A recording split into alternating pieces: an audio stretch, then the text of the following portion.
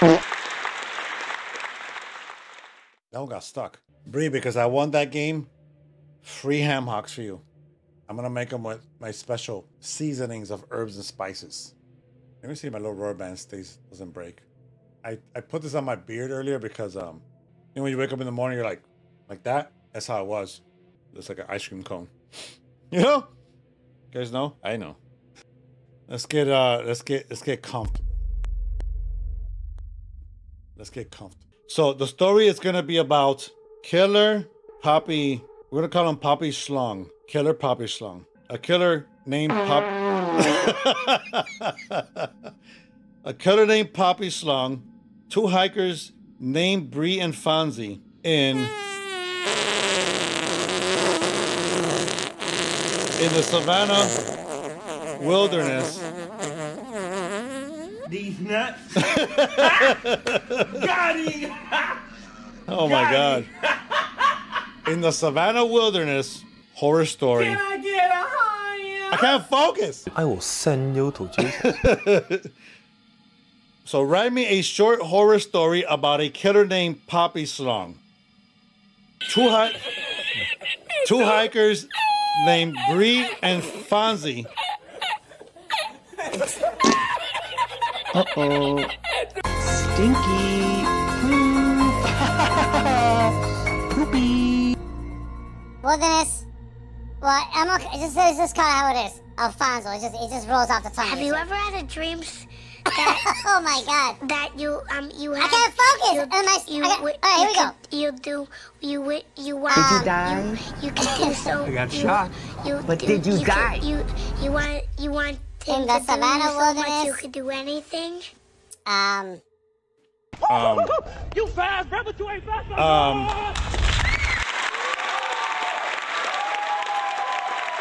It's not even over yet. What do you mean?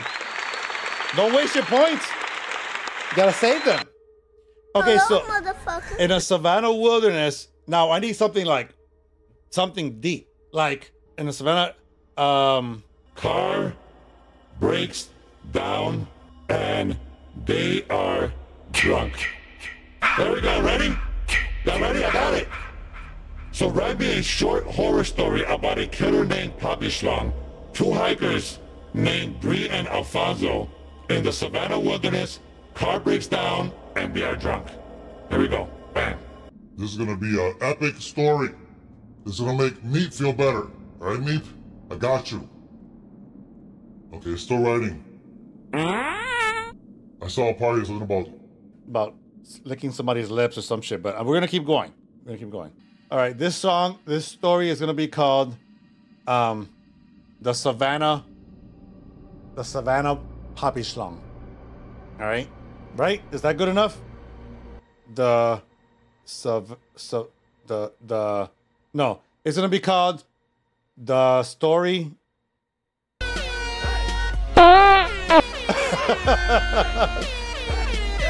The story of the PapiShlong of the Savannah.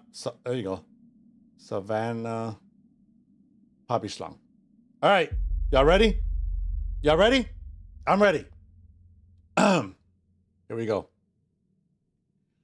Under the waxing, gibbous moon. Gibbous? The vastness of the savannah sprawled endlessly, a sea of brittle grass dancing under the touch of a capricious breeze. Bree and Alfonso, two lovers with a penchant for thrill and wild stories, decided to cap their hiking excursion with a drunken celebration amidst this secluded expanse. Their car, an old rickety thing, sat silent and resigned, its engine dead just a few hours into the wilderness, where no soul could hear its last pitiable cough.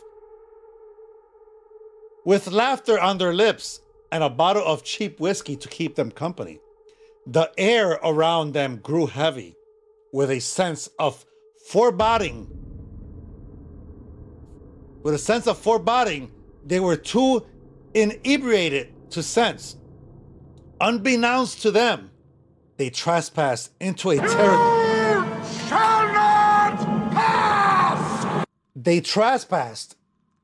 territory marked by whispers and warnings never heeded. The realm of PapiShlong. PapiShlong. PapiShlong, a figure of chilling legend, was whispered to be an insatiable killer who prowled the vast silence of the savannah. Some said he was once a man tormented by an unquenchable thirst for revenge. I'm gonna put this right here. That's what I should do. Others claim he was a phantom harboring ancient wrath. Emotional damage. Yeah. No one knew his origin, yet his name alone could curdle the blood of local dwellers.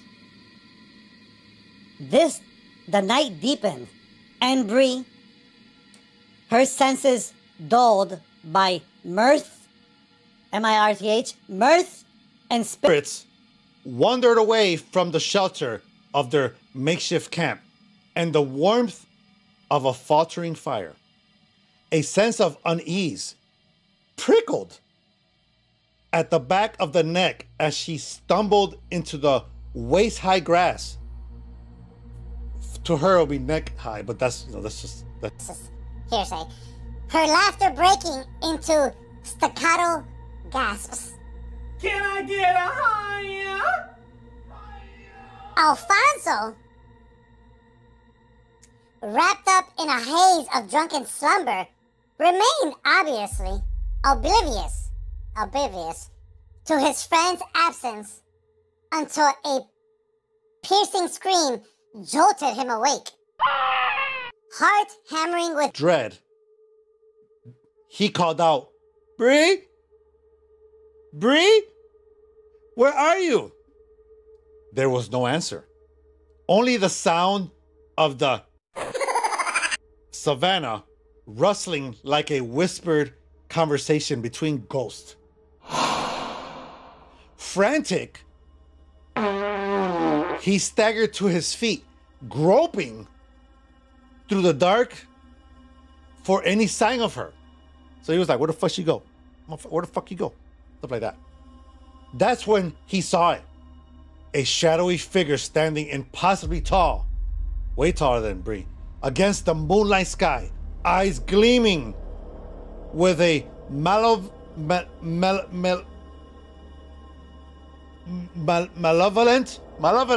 glow. Hold on. PapiShlong. The name sliced through Alfonso's foggy mind like a blade. He stumbled back, but the looming specter. Emotional damage. He stumbled back, but the looming specter advanced. It spoke in a voice that seemed to seep up from a very earth beneath their feet. No one trespasses without a prize. Like that. Alfonso turned and ran. He said, "Lady Bree, you're on your own." Terror granting him a momentary clarity. But the savannah was a labyrinth under the moon's pale watch. And he was no match for the enigmatic predator that seemed to be part of the land itself. I am so fucking wet right now. I'm sure you are. He didn't get far before feeling PapiShlong presence engulf him. Panicked breaths escaped his lips as the figure loomed closer, until finally he felt an icy grip on his shoulder.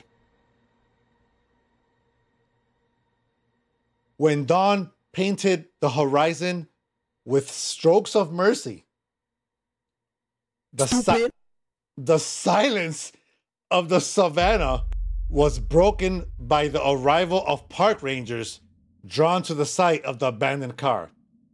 Their search revealed a Mackerby table. Two figures lay amongst the grass, lifeless, faces frozen in contorted terror. No sign of a struggle. No tracks. No coconut oil. No evidence of any soul, of another soul. Just a whisper that some swore they heard as the wind swept through. The echo of a name, a curse carried across the wilderness. PapiShlong. The end.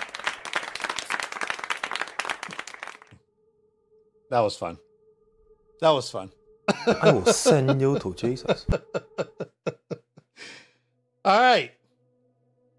Now we got that out of the way. We never found Bree. We never found Alfonso. But Alfonso, we know, we got proof that Alfonso ran off and left Bree behind. So they both ended up like this. Yeah. Thanks for watching, dudes. For our newest video, click here.